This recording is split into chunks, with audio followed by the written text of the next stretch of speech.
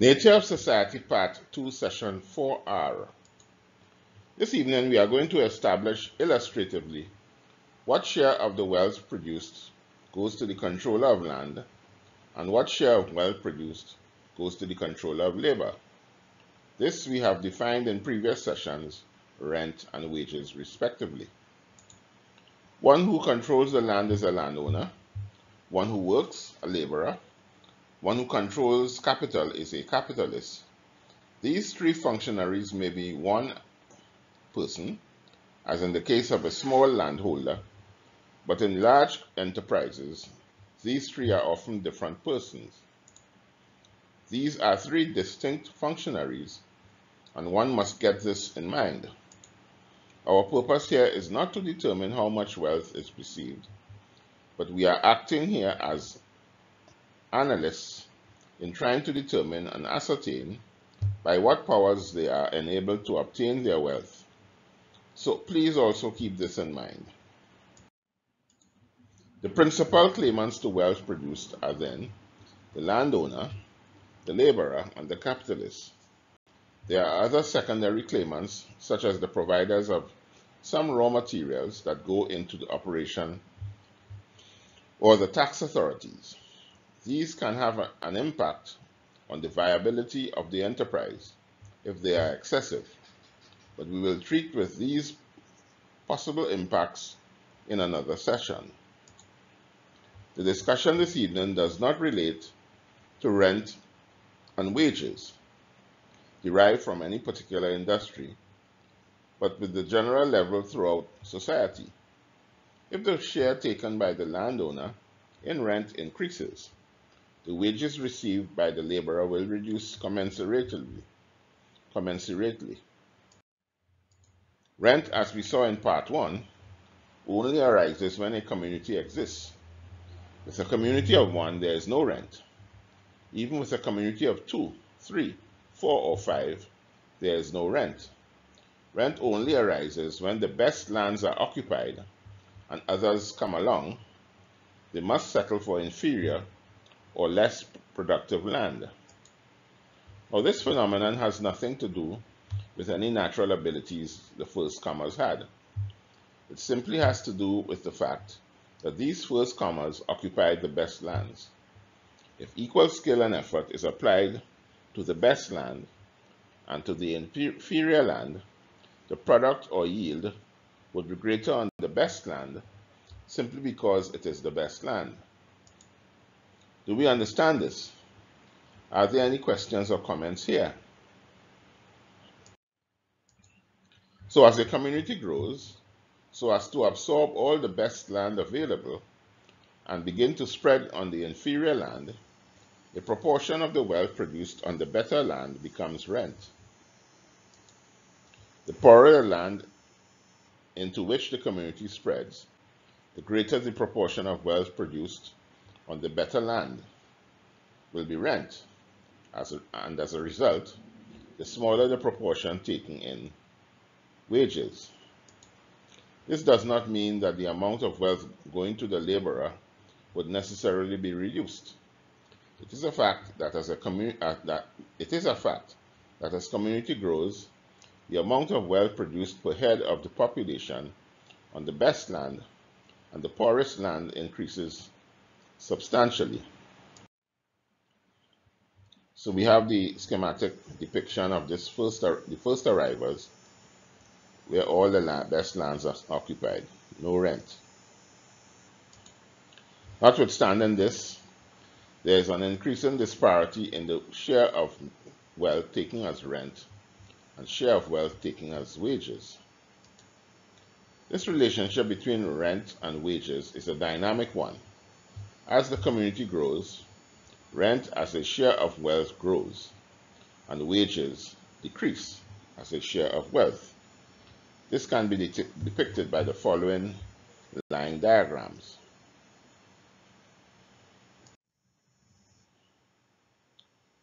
So we have this schematic of the group A, the group of first arrivals, group B, second arrivals, group C, third arrivals. So groups B and C occupy inferior lands. And the wage levels are established on what is earned on the least productive lands. In this case, it's 80.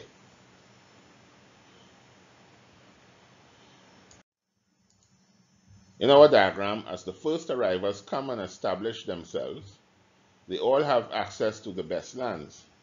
No one has an advantage over the other.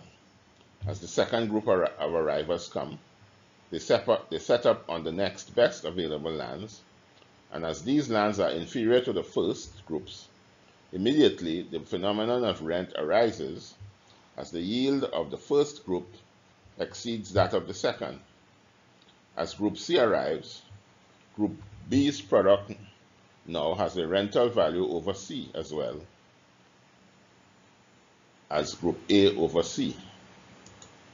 The assumption, it must be repeated, is that each group is applying equal skill and effort on their tracts of land. The use of numbers would help to illustrate the point very clearly.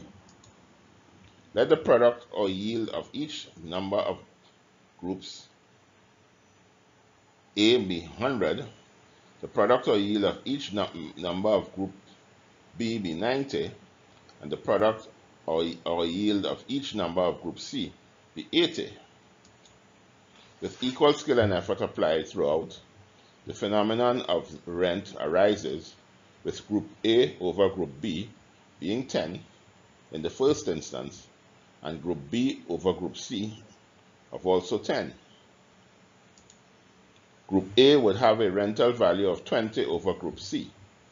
Group C would have no rental value now, but when a Group D arrives, then the new rental values would inevitably affect all groups.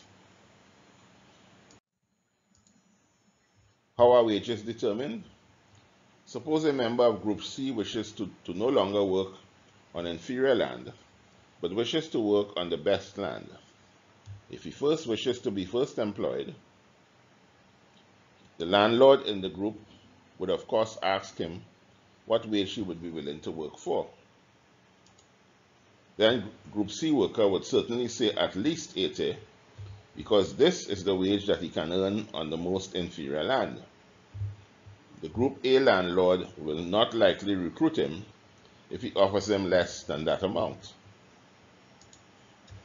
If the Group C worker wishes to lease the land from the Group A landowner, the landowner will not accept anything less than 20, because this is the amount he can earn in addition to his wage of 80. Similarly, transactions are likely if Group C individual approaches a Group B landowner. Thus, it is that the share of wealth that goes in rent on the one hand and in wages on the other is determined by the amount of wealth that labor may produce upon the best land open to use free of charge. As population increases and population extends to the inferior lands, the proportion of wealth going in rent on the better land will increase, and consequently the proportion of wages will decrease. In our discussion thus far, we are assuming that in our settler situation, all land is freely available. We want to introduce here the concept of the margin of production. The margin of production is the best land to be had for free. The Group C landowner in our example occupies the margin of production. This may not necessarily be barren or infertile soil. It is simply the best land to be had for nothing. Rent, in summary, then, is determined by the difference between the product of labor on any piece of land over and above what the same labor and capital would produce at the margin of production. This is in the context of where land is freely available.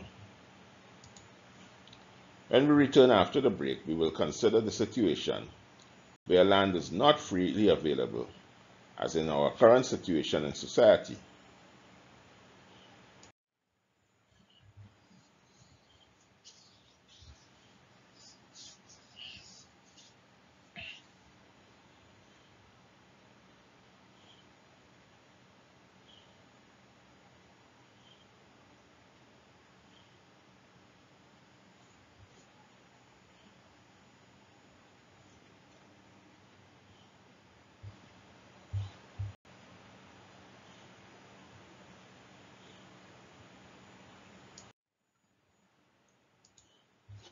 In the current situation of most societies, land is not freely available. Land is fully enclosed either by private individuals or the state. When this is the case, the situation is wholly different as regards the relationship between rent and wages. Here's a line diagram that depicts this. So we have this schematic of lands all enclosed and some held out of production, as we are all familiar with in our own communities. So we have the columns represent production profiles, and in between these production profiles are no production taking place. These lands are all enclosed, held out of production. When, for whatever reason, lands are held out of production or unproductive, then this situation must bring about unemployment and the denial of men to have their needs satisfied through work on land. In this scenario, the unemployed will necessarily have to approach those productive sites for employment. What these site owners will invariably do is to ask those seeking employment, how much are you willing to work for? This places those seeking employment at a disadvantage, where they will only work for the least amount, instinctively writing down the value of their labor. This wage value will turn out to be much lower than if the land is not enclosed. Rent will be determined by the difference between the amount of wealth produced on the land in question and the least which laborers will accept in wages. It is important to recognize the different conditions that will prevail when land is freely available, when it is not. When land is freely available, wages are higher throughout the society. The standard of living is higher, and the laborer has the ability to own his own capital rather than having to borrow it. Productivity, as a consequence, is much higher. In this scenario where land is enclosed, standards of living are low, wages are low, and the ability of the laborer to own or borrow capital is minimal. Productivity, consequently, is low. In periods of economic boom, all men can find employment easily. The competition for work will ease, and wages will rise. But when the economy recedes, men who have nothing but their labor are dependent on employment with others for his very existence, and as all lands are enclosed, wages will be necessarily lower as competition increases. Capital. A special and pecuniary situation exists where land is all enclosed as it relates to capital. As we said, wages in this condition are low, and the ability of men to provide their own capital to produce wealth with greater efficiency is minimal. In this scenario, the entrepreneur, usually a landowner, arises in the society who has the ability to provide the modern tools and equipment to produce the wealth with greater efficiency. Labor will tend to seek employment with this enterprise, as the tools provided here are much more desirable than the rudimentary tools that the laborer can provide for himself, were he self-employed. This ability to provide modern tools for production of wealth is the reason for the arrival of the conglomerate business and the attraction of the laborer to it. This is a situation where all land is enclosed. Where land is freely available, wages as a consequence are higher, and the need to borrow to provide one with capital for production is much lower.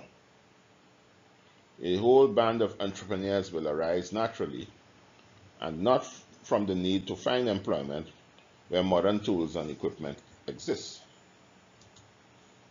If the conglomerate arises, it will only be due to the desire for small entrepreneurs coming together to cooperate.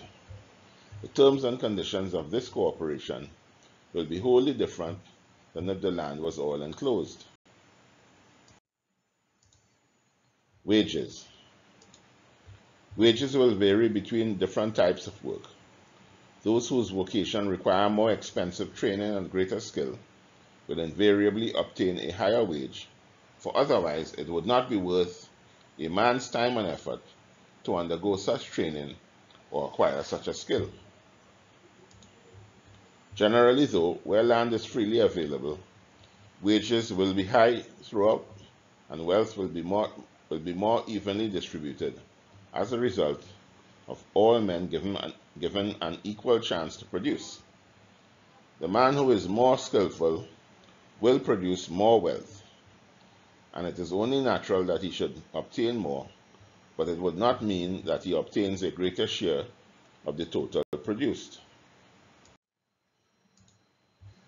Where land is all enclosed, he will be subject to competition.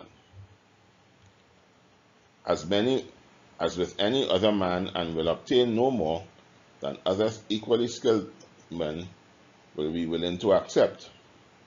The landowner and the entrepreneur will, however, be the recipient of the lion's share of the wealth produced.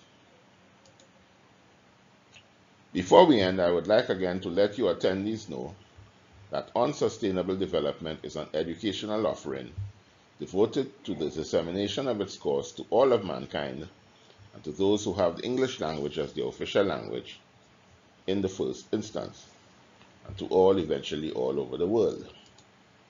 To make this possible, and because we do not charge a fee for this dissemination, we rely wholeheartedly on monetary donations to meet the cost of achieving these goals. If you have found these sessions useful thus far and would like others to have access to them, we would gratefully accept your donations should you be inclined to offer them. You can send donations to our PayPal account at the email address nigelgittins@gmail.com. Thank you for your kind gesture.